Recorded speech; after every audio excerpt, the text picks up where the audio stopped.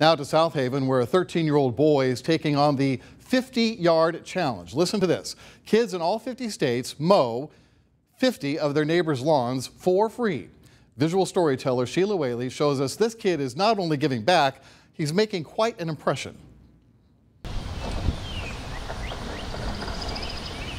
I think he's a real nice young man. He do a real fine job. My name is Preston Eller.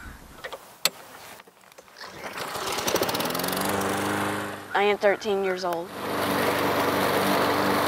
Preston is doing something called the 50-yard challenge. My name is Katie Sasso. Preston is my son. He mows lawns for people who are elderly, disabled, single mothers, active military, first responders, giving back to the community and doing it for free. My name is Calvin Bryant. I'm a senior citizen. I have a problem with my knee sometime, and he cut my grass, did a good, fine job. Almost good as me. The organization is called We Are Raising Men, or We Are Raising Women, and it's kids from the ages of 7 to 17, and it was started by one man in Alabama, and there are kids across the country now who volunteer to do this challenge and give back to their communities.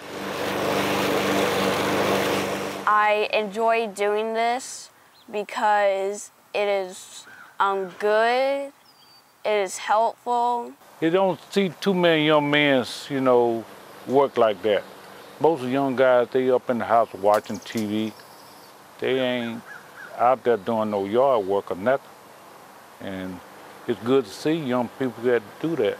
It is a great way for him to learn to do something outside himself and investing in the community and teaching him that hard things are worth doing, and the benefit being helping other people and growing from that.